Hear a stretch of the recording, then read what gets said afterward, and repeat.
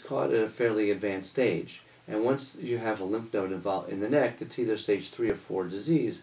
Even these cases have a very excellent, it's very treatable and a very excellent cure rate.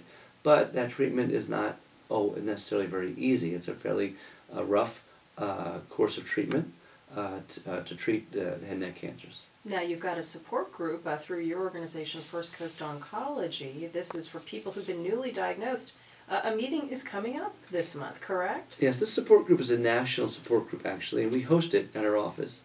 It's support for people with oral and head and neck cancer, and that whole acronym, support with people with oral and head and neck cancer, is pronounced SPONK, S-P-O-H. And you need spunk to get through this. Exactly, you do. Whether you're having surgery for your throat cancer or whether you're having chemotherapy or radiation therapy, you need a lot of spunk, you need a lot of energy to get through it. But yes, we have a support group, and they meet monthly, and the next meeting is on April 17th at 6 p.m.